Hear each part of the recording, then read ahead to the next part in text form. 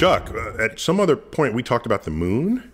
Yes. Now it's time to talk about the sun. Nice. I guess why not? Gotta like the sun. You gotta like the sun. It's only the source of all life on the earth. Well, almost all life on Earth. Not all life, but mostly all. Yeah, there's some life at the bottom of the ocean. At the bottom, right? That never even sees the sun. I wonder what that's like. It lives where the sun don't shine. That's funny. yeah. In the water where the sun don't shine. So that has me wondering. What happens if you're just a fish swimming in the water and then someone captures you, pulls you out of the water into the air, and then there's like land and mountains and sky and clouds and direct sunlight? That's the closest thing I can think of to someone grabbing you out of your dimension and putting you somewhere else. Right. But here's what's worse. They pull you out, but then they put you back in the water. Right? And now you're going around to all the other fish like, yo, man, I'm serious.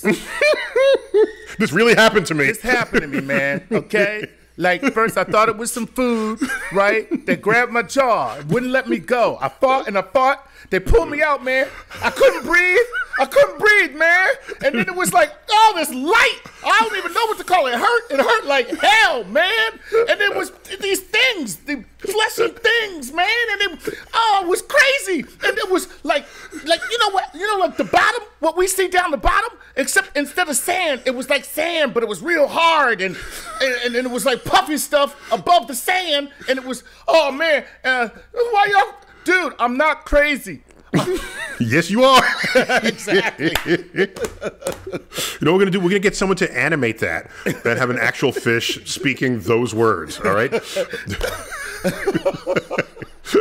So, anyway, yeah, so one of the things they get to really experience is the sun, and particularly if they live if they're bottom feeders, right? The sun is not a big part of their life, really. Right. So let me talk about the sun. The sun is, you know how far away it is in light travel time? 8 and something minutes. Yeah, good. Yeah, Chuck, you're coming along here. So it takes 500 seconds for the light to reach Earth from the sun. So 500 seconds, if you do the math, it's 8 minutes and 20 seconds. All right, and it's moving at the speed of light through the vacuum of space. So that's kind of cool. But you know something? Earth's gravitational influence also moves at that speed. So if some giant came along and plucked the sun from the center of our solar system, we would continue to see the sun, feel the sun, orbit the sun until 8 minutes and 20 seconds passes. Oh, and then the party is over. That's all she wrote. Like you ain't never seen a party end.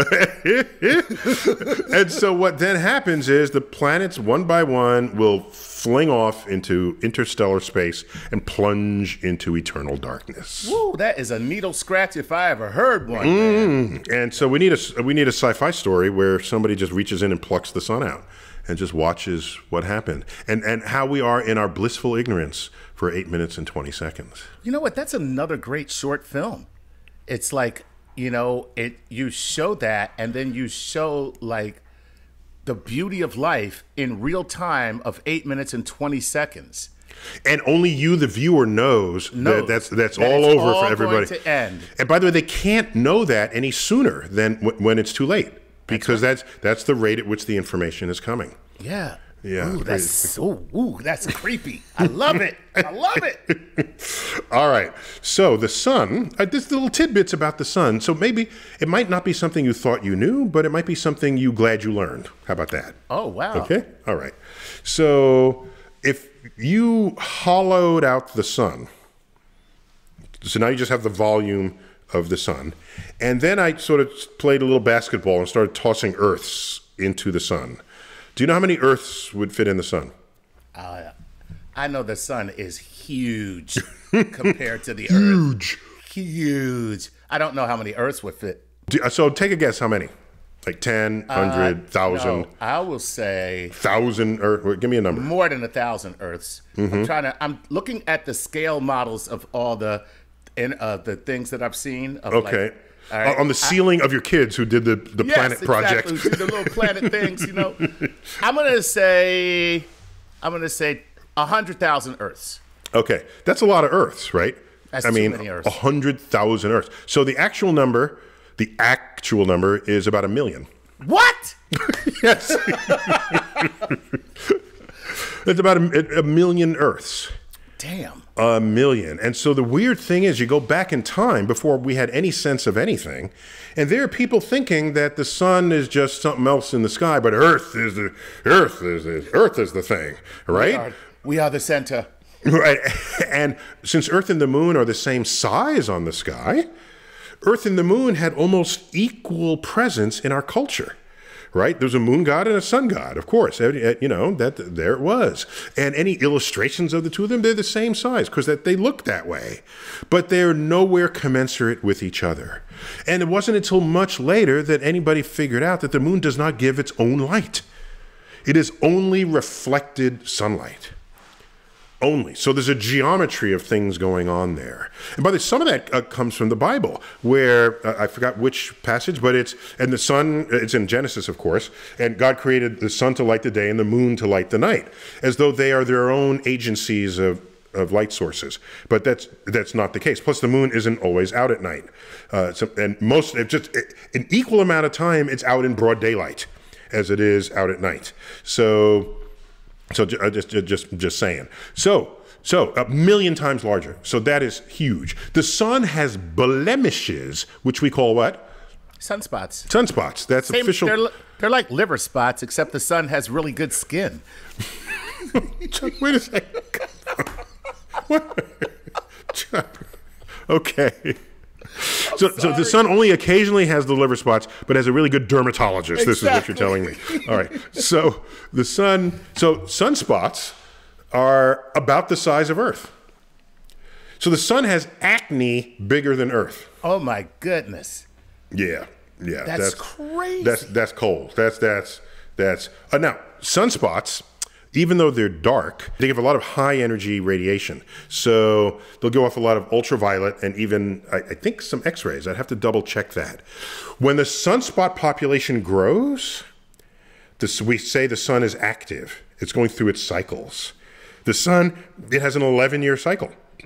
And it's where there aren't many sunspots, and then there's a bunch of sunspots, and then there aren't many, usually 0, actually. And then it goes back to... Is it more moody? I don't know. I haven't asked. Actually, well, no, yes, it is more moody. During sunspots, yes. Okay. Yes? Because during sunspots, not only is the sun radiate more, and this affects Earth's atmosphere, the atmosphere absorbs this extra radiation, heats up, thickens, and all of our orbiting satellites now have to boost themselves more back to their orbit because it encounters more atmospheric resistance. Look at that. So we do that with the space station, with the Hubble telescope, and anybody else up there who wants to stay and maintain an orbit, a stable orbit. During solar max, it's called, we're on the lookout for a decay of our orbits because the atmosphere got thickened by this extra radiation coming from the sun. Oh, wow, that is really... Okay, so that's one moody thing. Cool. It's messing with our satellites, okay? That's one sun-blamable thing. What else happens is there's solar flares. Yes. So explosions on the sun. And these explosions, the sun is a magnetically charged gas. Right. And the word for that is plasma. Plasma, yeah. Plasma, yeah. So and magnetic fields are all entangled in there. And during solar maximum, the magnetic fields become so entangled, they bust out. Nice. And when they bust out, the particles of the plasma like hanging on to that magnetic field, but they get flung into space. And then you get waves of particles towards the Earth. There are always waves of particles. We call it the solar wind. But during these particular moments, when you get a solar flare, oh my gosh, the level of charged particles can be so high, it can short circuit the electronics of satellites when it reaches Earth. Wow. That's crazy. That's so awesome. Yes, the sun is moody at that time. I'm just making it clear. Okay. And by the way, solar flares can happen, but they don't always point towards Earth. We can see them, but the plasma pie goes out into space. So it's the ones where there's a solar flare and it's headed towards Earth that we keep track of. Right. And in fact, NASA has a whole department called space weather. It's a space weather department. Gotcha. It's things that would affect astronauts in space. And it's not only the sun, it's also, is there anything happening in the rest of the galaxy? Mm-hmm. So it's another thing that the sun is doing. Oh, one other thing. Go ahead. All right. Sunspots are always in pairs. Okay, I did not know this.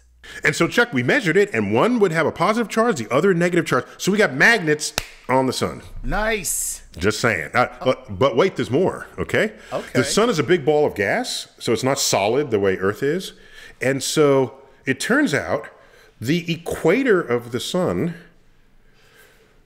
completes one revolution faster than other latitudes on the sun. Oh. So it doesn't rotate as a solid object. Look at that, because it's a big ball of gas. So the middle could be going faster than the tops. Yes, because it's not. Oh, that's well. Just to be clear, it is always physically going faster because it has more distance to travel. Right. So even if the sun were solid, it would be traveling faster. The way equatorial residents on Earth, right, they're all traveling 1,000 miles an hour. Right. We here in the middle, like New York latitudes, are traveling only about 800 miles an hour due east because we both complete a circle at the same time. But they went a bigger distance. Right. So they've got to be traveling faster. Okay. That's the merry-go-round effect. The outer horses are moving faster on the merry-go-round than the inner ones, even though it's moving as a solid, rotating as a solid object.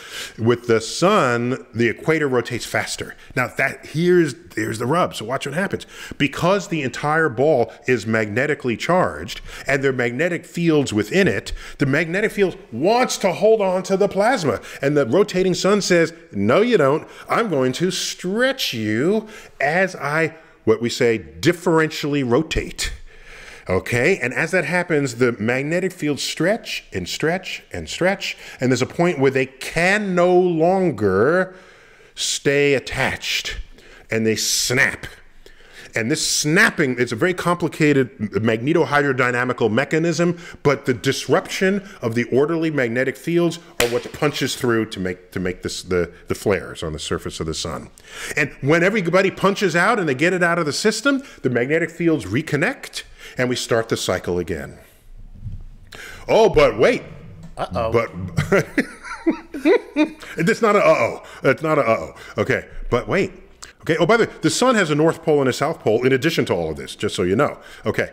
But when the cycle repeats, the entire magnetic field of the sun has flipped. Oh, snap. So it's in fact a 22-year complete cycle, not an 11-year cycle. Damn. Yeah. That is amazing. The sun is doing all that while you're sitting out there, on the beach. While I'm getting beautiful. It does all that, and it makes me look good too. All right, so I got to quote Galileo before we run out of time here. Galileo said, I'm paraphrasing because he said it more poetically than I'm about to recount. The sun manages to keep the planets in their appointed paths, yet somehow manages to ripen a bunch of grapes as though it had nothing else in the world to do. Oh, that Galileo, he knew how to turn a phrase, that's for sure. And my boy was a wine drinker, so that's what he's talking about. I know. He's thinking about what else you do with them grapes. Right, exactly. That's That's all the sun I could squeeze into 15 minutes here. So, oh, man, that was I hope that was enough for you. All right. So, call it quits there. Neil deGrasse Tyson, as always, keep looking up.